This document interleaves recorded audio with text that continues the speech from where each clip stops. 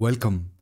In this tutorial, we will explore how to manage and receive the unannounced sales returns in Dynamics 365 Supply Chain Management. Looking at the sales return process in Dynamics 365 Supply Chain Management, this process is usually initiated by creating a return material authorization, or also known as RMA order. However, in some business scenarios, customers might request to return products but without providing advance notification. This kind of return is called unannounced sales return.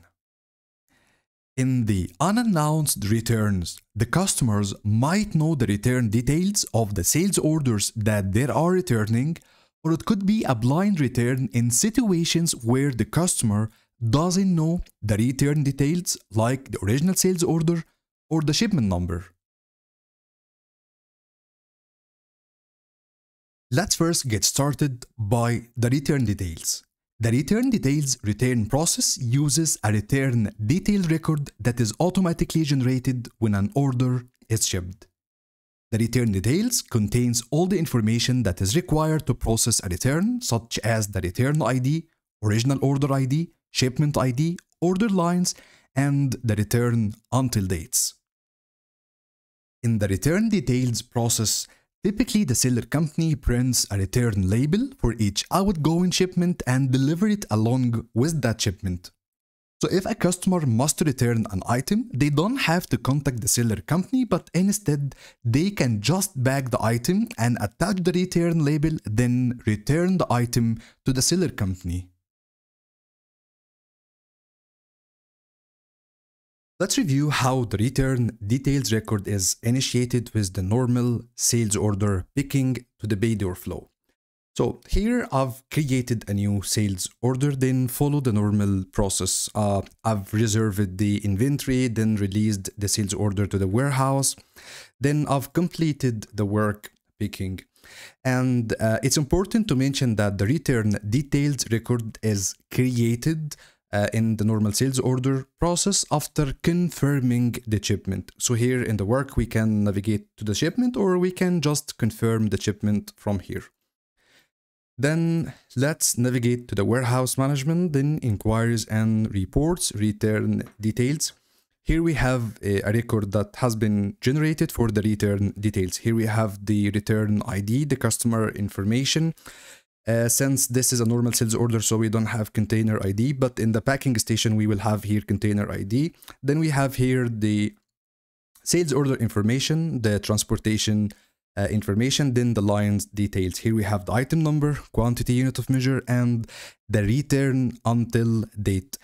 This date is configured using item return policy, and this is the valid return date where the customers can return the items.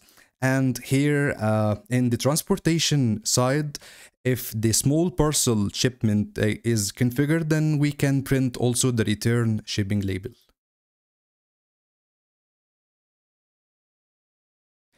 Let's review another process on how the return details record is created with the packing station flow. So here I've created a sales order, then I've completed the picking work, and here we should continue from the packing station. So I'm gonna copy the target license plate, then I'll navigate to the packing station. So here, as normal, I'll scan either the license plate or the shipment, then we'll create a new container, we'll pack the item in the container. Then while closing the container, the system will create the return record details. So I'll click here OK to close the container. Then here I'll navigate to the return details, and here we have the return details record. And here we'll notice that we have the container ID.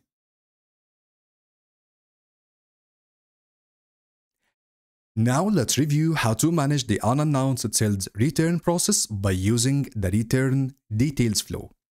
In this flow, it's supposed that the customer already have the return details. So when it comes to start the return process will be managed by using the return details ID. So first, let's copy the return ID. Then right now, I'll navigate to the warehouse management mobile application. And here I have a menu item for the return details receiving. So first, the responsible worker have to scan the return ID. So here I'm gonna scan this return ID. Then I have to scan the item ID. Item ID is 30213. I'll click OK. Then right now a new license plate will be generated. Then I'll click OK. Then here I have to specify the return quantity. So the return quantity is 1. Then I'll click OK. After that, we have to specify the disposition code. So the disposition code is a normal RMA return. Then the flow is completed. It's important to mention that we have to click cancel to unblock the flow. The return process is managed by using a mixed license plate receiving. So right now this item is put into a mixed license plate. So I'll navigate to the mixed license plate receiving. I'll click refresh.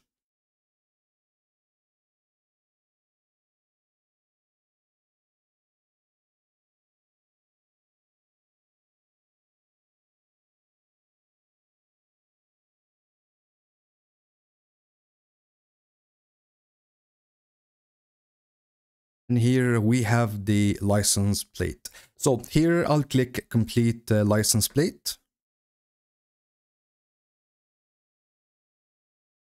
Then right now we can see as normal an arrival journal has been posted. So I'll navigate to the item arrival journal. Let's navigate to review the item arrival journal.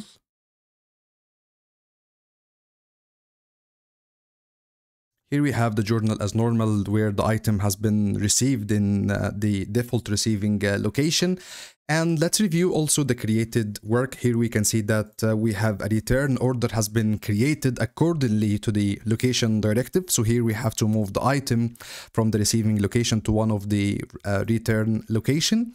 And also when I'll navigate to the all return orders, we can see that a new return order has been created. So after that, we shall continue by the normal RMA process. Here we can see that the item already registered. So we have to post the packing slip, then issue the invoice. The second kind of the unannounced return called blind return. A blind return is a return where the customer doesn't inform the selling company in advance by the return. So in that case, there is no RMA and no need to specify the sales order or the shipment number during the return receiving.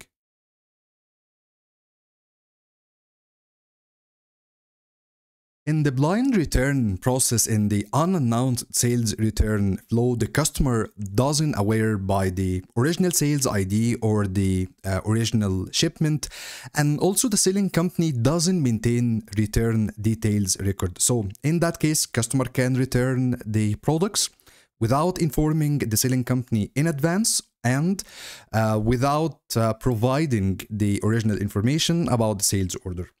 I'll start this process from the warehouse management mobile application. Here I have a menu item for the blind return process. I'll start by scanning the customer ID. Then here we have to scan the item ID. Then here the system is generating a new license plate. I'll click OK. Then here we have to specify the return quantity. So return quantity is 1 piece. Then I'll click OK. Here we have to specify the disposition code. It's RMA return. Then again, it's important to cancel, to exit in order to unblock the flow and to process by receiving the mixed license plate. So here I'll click refresh. Here the item has been put into a mixed license plate. Here we can complete the license plate. Then like the return details flow. System will create the item arrival journal. System will create a return work, and also system will generate a new return sales order.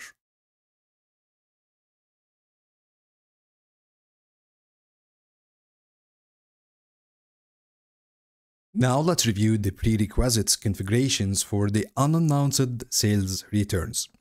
First, I'll navigate to the warehouse management parameters. Then here in the return first tab, first, if the company uses the return details process, so we have to enable this option, enable return details creation.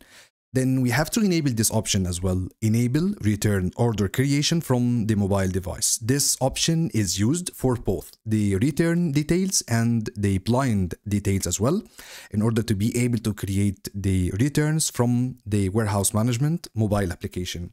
Then if a return details is applied, then here in the loads tab, we have to enable this option, enable sales load line picking route.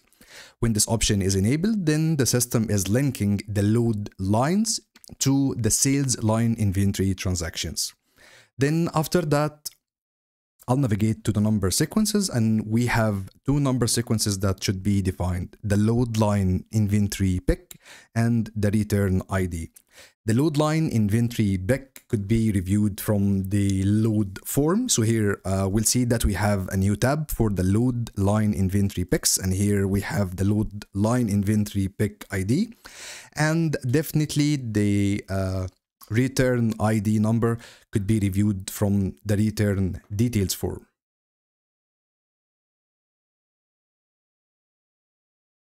To define the return item policy, I'll navigate to the warehouse management module, setup, return items, then return item policies. The return item policies could be defined in the specific item or group of items or for all the items. And in the return item policies, we have to define the return acceptance. So we can accept the returns for all the items. So we can select always allowed or never allowed, or we can accept the return within a time range.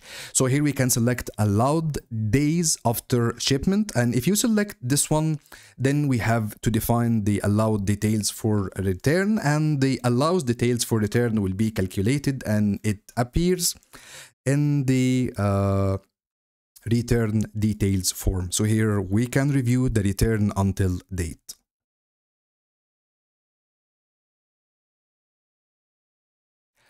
Now let's define the mobile device menu item for the unannounced sales return. So I'll navigate to the warehouse management module, setup, mobile device, and first we have to define return item receiving policies. So it depends on the accepted process in the organization. So we could create a policy for the blind return or return details, or both of them if they are accepted in the organization. So here, just to click new, give it a code and description, then select whether it's blind or details return. Then I'll navigate to the mobile device menu item, and we have to create a return menu item. So here I've created a return menu item for the return details. It loads. So here in the return, the details receiving, here I've selected in the work creation process, return item receiving. Also, this is the same process for the blind return. So here I'll click new, then give the menu item code and description, select work, select return item receiving. Then here it's important to select whether this will be return details or a blind return. So this is the receiving policy that we just created. So if we navigate to the blind return, we can see it's the same return item receiving, but it has a policy of blind return.